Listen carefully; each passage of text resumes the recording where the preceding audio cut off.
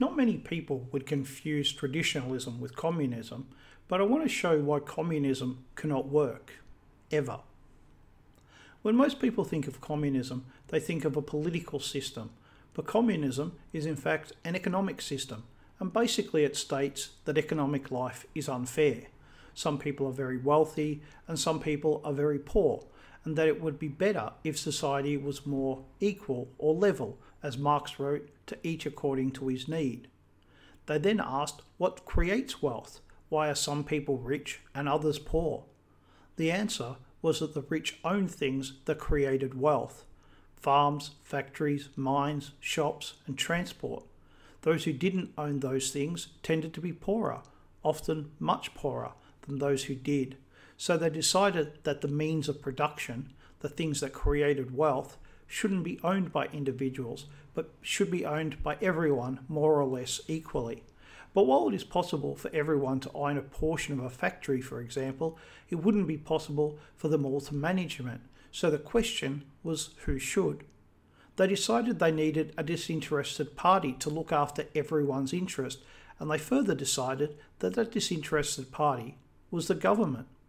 The government would control and manage the means of production on behalf of everyone, but that left them with another problem. In a free enterprise system, or capitalism as they called it, prices were decided by competition. Companies competed with each other, and that helped determine the price of goods as well as wages. But communism said that one of the great evils of capitalism was competition, because it drove workers into both the poorhouse and an early grave. It forced workers to work faster and in unsafe working conditions to achieve profits, which they didn't get a fair share of. The answer they came up with was central planning. Instead of thousands of companies competing with each other, now a group of economic experts could decide using facts and logic and arrive at a better and fairer answer. But it turned out that there was a flaw, a fatal flaw, in central planning, and that was that while it was a fantastic idea, it didn't work. In fact, it had not one, not two, but three fatal flaws, all wrapped up in the central planning scheme. The first was all their eggs were in one basket. In a free enterprise economy, both the government and the business sector have their own money, and if one makes a mistake, it can be bailed out by the other sector. But under communism, there is only one sector, only one pile of money. So when things go wrong, there is nowhere to turn for help. You cannot bring in an independent expert to get different ideas because no such person exists. Everyone has the same boss.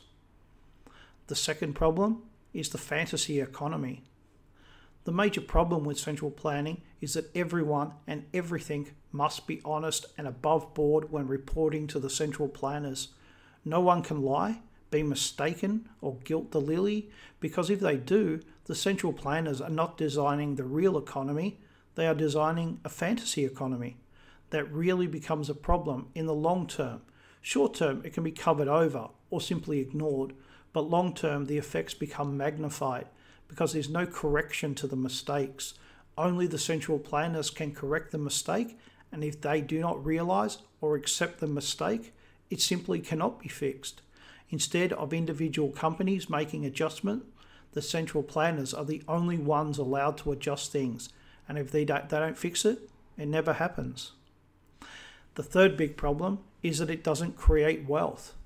Communism is against private wealth, but it's not against wealth creation. It is against the unequal distribution of wealth.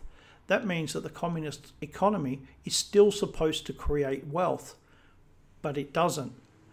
The example that I think of is the Ukraine. Before the Russian Revolution, it was called the breadbasket of Europe as it produced so much food, wheat and other grains. But by the 1970s, the Soviet Union imported wheat from Australia, Argentina, Canada and the United States. It wasn't that population had increased, as that had happened everywhere. It was mismanagement.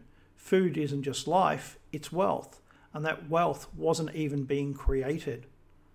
Now magnify each of these problems over the entire economy and let it stew for decades. It's no wonder communism collapsed. I do not for a second believe that the communist states that exist today will survive by the end of this century.